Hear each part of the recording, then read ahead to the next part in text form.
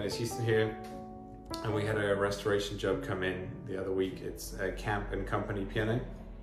It's American, it's very old, and the condition of the piano, we just brought it in, and I've just had time after the season of the Christmas and the New Year's. There's quite a few things going on, so we've just recently had time to strip it open, take the action out, try and reface the hammers a little bit just to test them, but notice that there's not enough on the core or felt the hammers to reface them, so it needs new hammers and it needs new strings. The bass strings are just very tubby, almost sounds like a muted bass. And while we're there, we should probably do the treble strings to give them more life to the sound. That's sound waves. We'll tip it up, we'll check the tuning pins first, which we've done in reverse order. We would normally do that first, but we're going to do that, put it back on its feet, test the tuning pins, and there's a couple things on the action. We've taken off the tapes because they need replacing. We're going to order some cork ones. The springs on the hammer return will need replacing, they're a bit weak and brittle.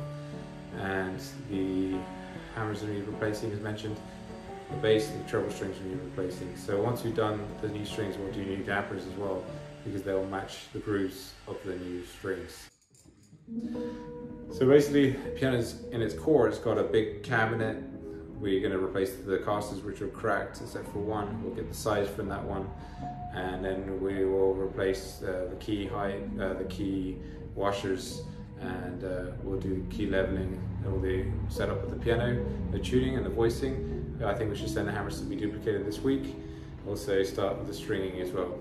But that's just a quick update on this piano, and we'll show you what it's like when it's finished. We'll play it and show you on another video, but it's in shop now and it's getting ready for work. Thanks for watching. My name is Evan Rhodes. Bye-bye.